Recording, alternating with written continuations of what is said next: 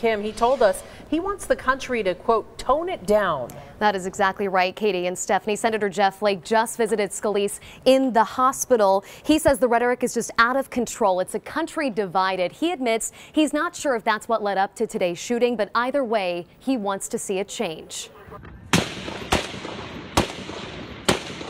Republican congressman targeted by a man with a rifle. This could have been really, really bad. It would have been a massacre. Because Congressman Steve Scalise is in leadership, he was the only one traveling with security. These guys saved our lives. Once the gunman was down, Flake rushed in to apply pressure to Scalise's wound.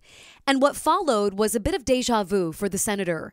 He thought back to 2011 when Congresswoman Gabby Giffords was shot in Tucson. And waiting there in the hospital for news of how Gabby was doing the same thing for a good part of today. The accused gunman, James T. Hodgkinson, posted constantly on social media about taking down President Trump and the GOP. We are strongest when we are unified and when we work together for the common good. We ought to be more civil and have better discourse among us. It's really gotten out of hand, I think, on all sides. And Flake says it is crucial to play in this charity baseball game because it's one of the few bipartisan traditions left between Republicans and Democrats. I hope that we can change. I hope that both parties can really take a deep breath and say, let's go somewhere different.